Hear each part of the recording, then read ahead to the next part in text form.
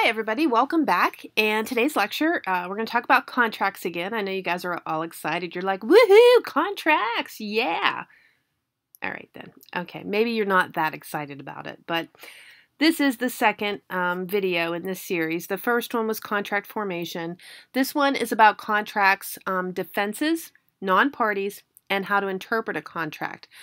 We discussed in the prior video, the one called contract formation, that in order to form a valid contract, you needed three things.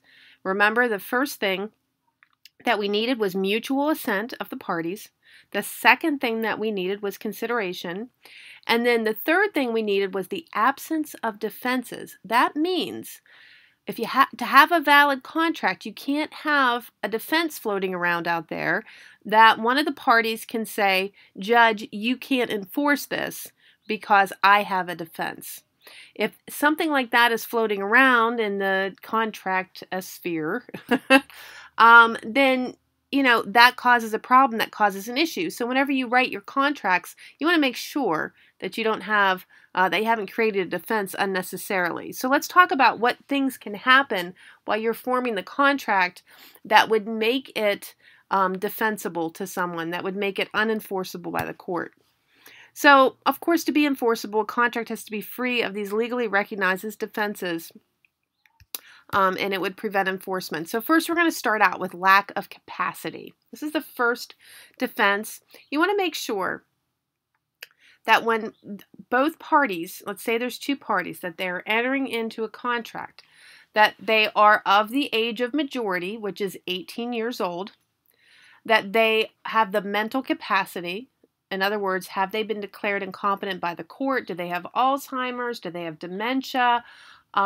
Is there some other reason, something physical or mentally, that is preventing them from having the capacity to sign documentation? Or are they intoxicated? I mean, are you dealing with a person who's drunk or high? If someone's stoned, they really should not be signing a contract.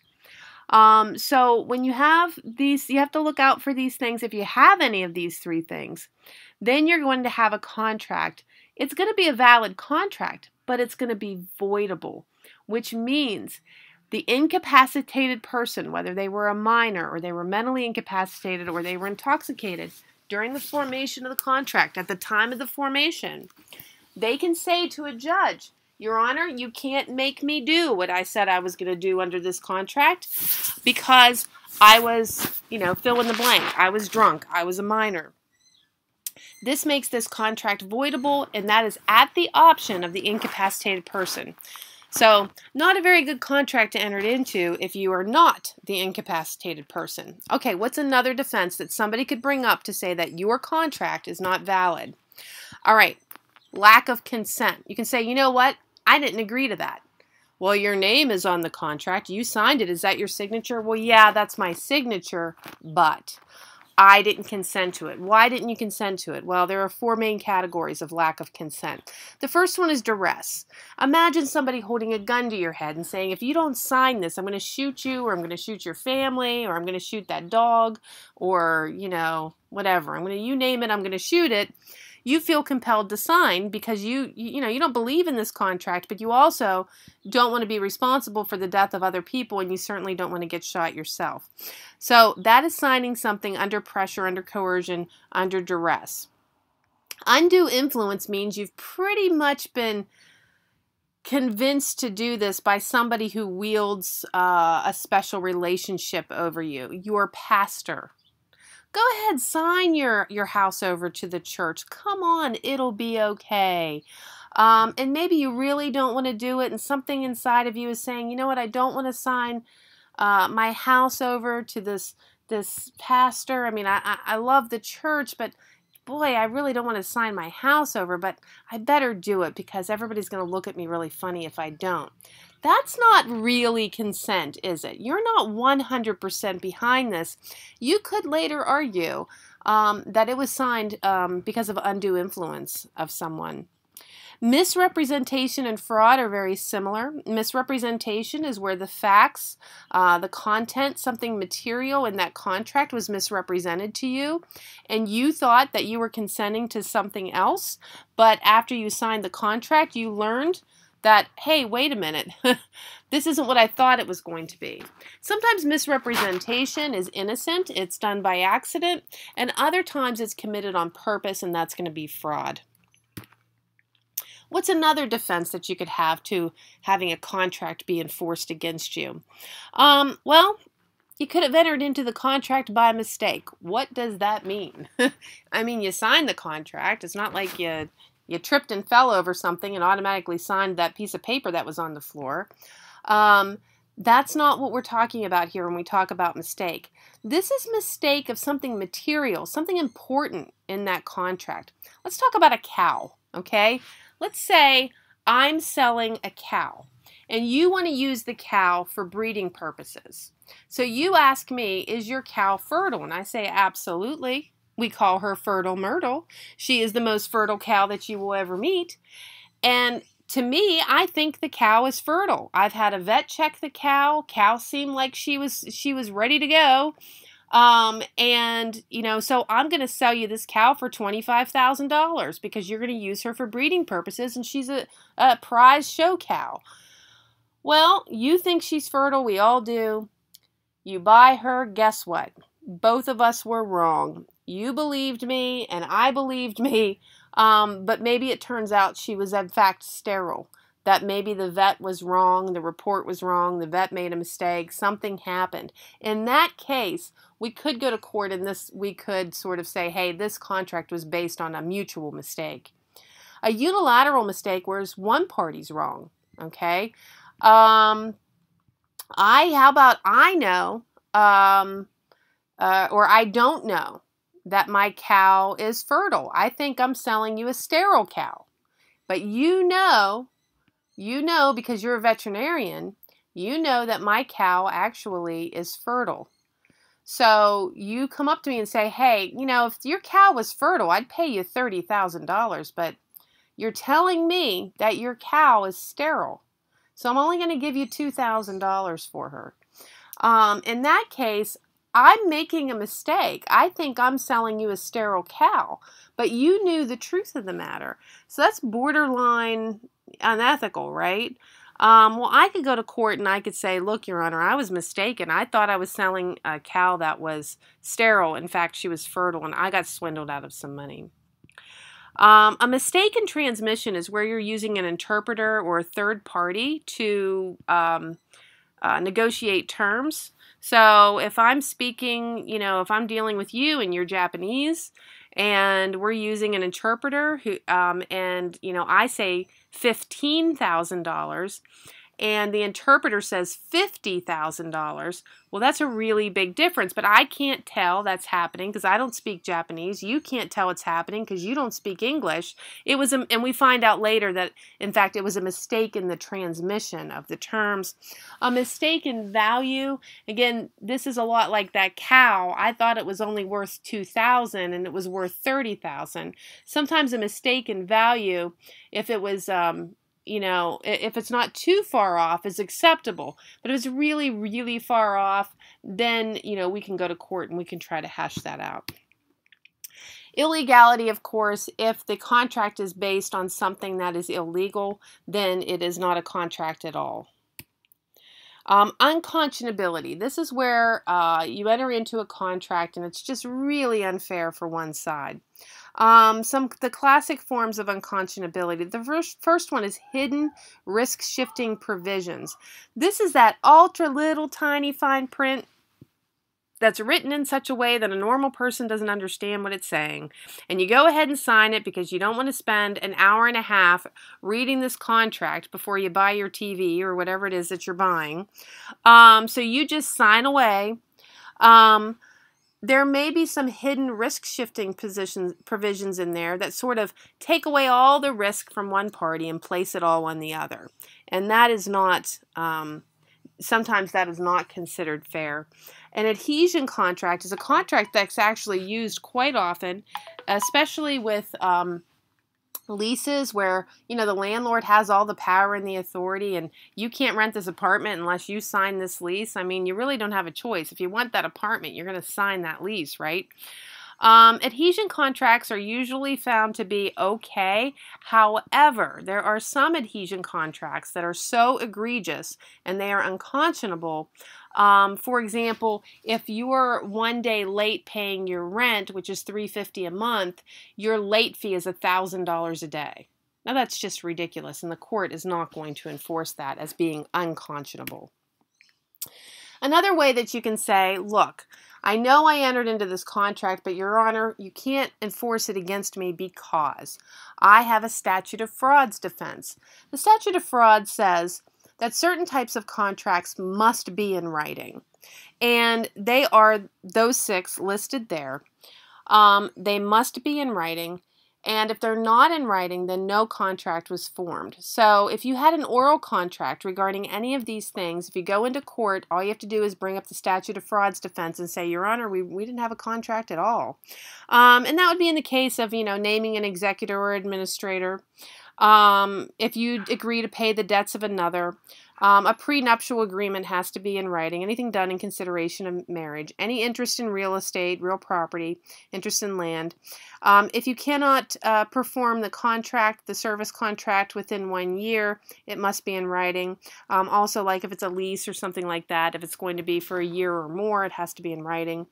And any goods, movable goods, personal property that is priced at $500 or more, that also needs to be in writing. Also, that executor or the administrator, I want to clarify, that's if the executor or the administrator would have to pay for anything, the debts of the estate, from their own money. That would definitely have to be in writing. Anything else that the executor or administrator, you want to make sure those things are in writing, but that specifically is something that would have to be in writing. So that kind of takes care of all of the defenses. What if you have these people on the outside of the contract? Say there's a contract between you and me. What if we bring a third party into this situation? How are they affected? What rights do they have? And in what situation might that come up? Well, a third party beneficiary, that is a person who is intended to receive the benefits of a contract created by someone else. So maybe you and I enter into an agreement and I say, look, I'll sell you my house, but I need you to give the money to my daughter or pay for my daughter's college education. My daughter, in that case, you and I are entering into the agreement. Okay, I'm giving you my house. It's not my daughter's house. I'm giving you my house. The way you're paying for it is you're paying for my daughter's education. So she's actually going to be the beneficiary to that contract.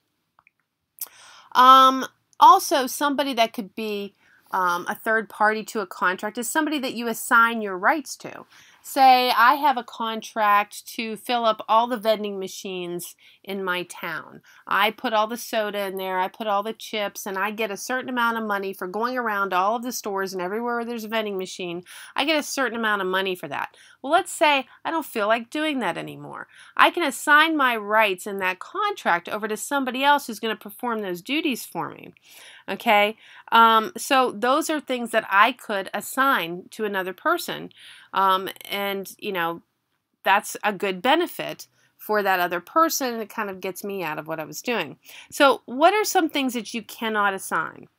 Well, if the obliger's duty has changed or if the risk has changed, instead of filling up vending machines, what if I changed it to some other thing, like you have to go, now you have to stock bait at stores?